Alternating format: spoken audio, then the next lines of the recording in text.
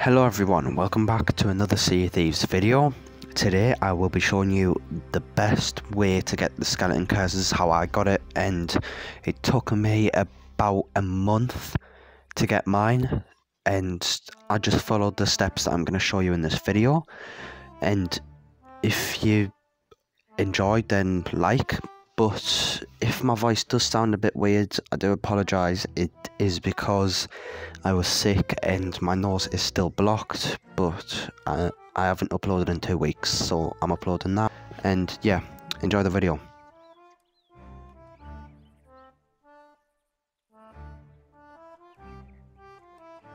Number 1, my first piece of advice is to go on streaks. So basically it counts how many times you sunk others without you sinking in a row. So for example, if you sank one player, it goes up to 1. If you sank 2, it goes up to 2. If you sank 3, it goes up to 4, etc, etc. So what you're going to want to do is go on the highest streak that you can get, but don't go too far, because if you sink you lose all that. So what I recommend, if you're not too experienced, what I used to do is go on 2 streaks and then sell out. Now I usually end up going on 4 or 5. That's if you're more experienced and you're more comfortable with the mechanics of the game. But if you're newer, then definitely go for lower streaks of 2, because 2 will get you extra reputation when you're lower. That's why streaks are good, because the higher the streak, the higher the money you get for lowering, and the higher the reputation you get for lowering, the higher the streak. So my first piece of advice is definitely go on streaks if you can, because it's just a win-win situation with streaks.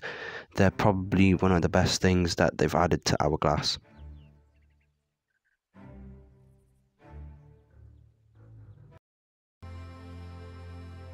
Number 2, make sure you have time on your hands, because it's probably one of the most important things in Sea of Thieves if you're actually going to want to win fights. Because some fights might take 5 minutes, others might take 10 minutes, others might take 10 hours. So if you're going to fight, then make sure you at least have 2 hours to spare, because you never know how long you're going to be fighting for.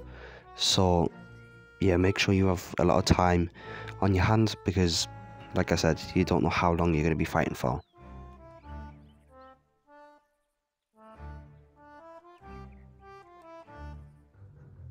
Number 3, make sure you have supplies, and I mean loads of supplies. Like, make sure you run around the outpost with a storage crate, make sure you buy stuff from the captain's shipwright shop, and just get any type of cannonballs, wood, cursed cannonballs, food, anything.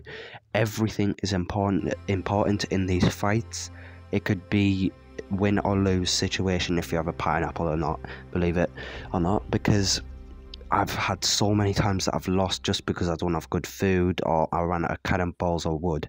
So I cannot stress this enough. Please stack up on supplies before you do this, because you don't know how long you're going to be fighting, and you don't know how much supplies you're going to make and how much you're going to need.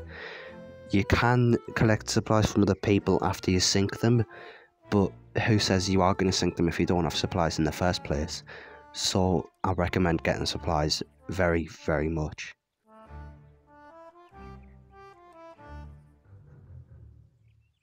Number 4, make sure you're not fully focused on just winning. It's a game, you know, you can always come back tomorrow. You don't have to get the curse today. If not tomorrow, then the next day. Just don't be focused so much on winning, because that's what I used to do, and I burnt out so quickly after 2 fights. And it's important to take breaks as well. Like, if you do Hourglass every single day, all day, you are going to get burnt out in the first 2 days, I'd say. So don't listen to anyone if they're telling you not to, unless it's actually damaging your mental health like it did to mine. You lose your will to live if you do this too much, I'm telling you. So please don't do this all day every day, because I used to do that, and I quit Sea Thieves for like 6-7 months after, and I came back and it was way more fun after my break. So if you do need a break from Hourglass, go do some normal things like go steal a Fort Fortune or a Fort of the Damned or something. Have fun, that's what games are about, especially this one. Hourglass isn't everything, some people enjoy it, some people don't, so do what you enjoy in the seas.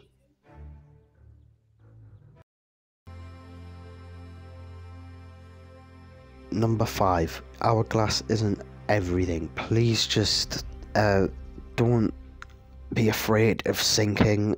Winning isn't everything either. You can learn from your mistakes if you sink. That's what I try to do.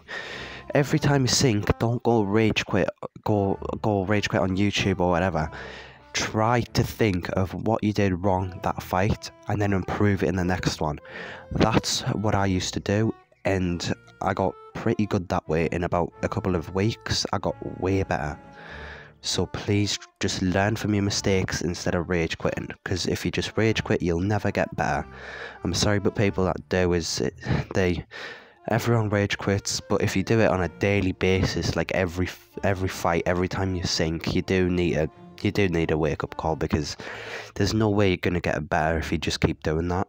So please, if you can, just don't keep rage quitting. Keep pushing, because if you really want the curse, you'll get there eventually.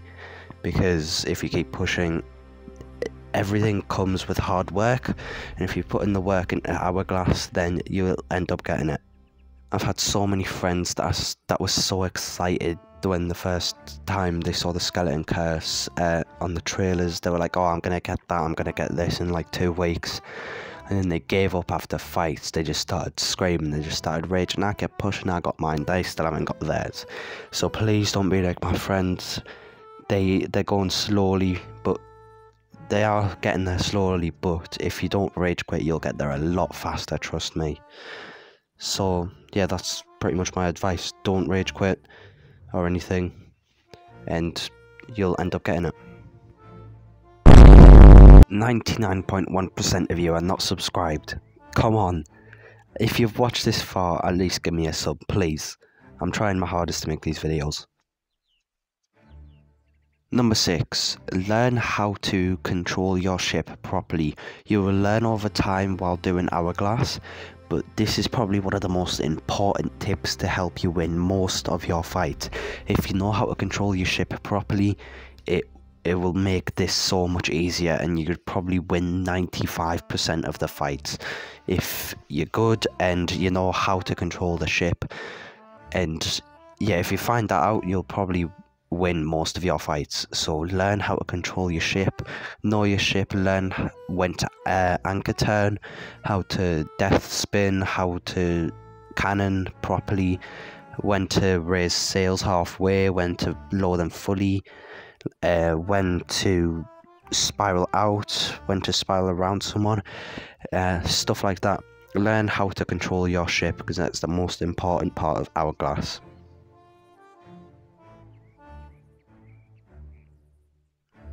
Thank you everyone for watching this video, and if you follow these tips, you'll get your skeleton curse in about a month or 2.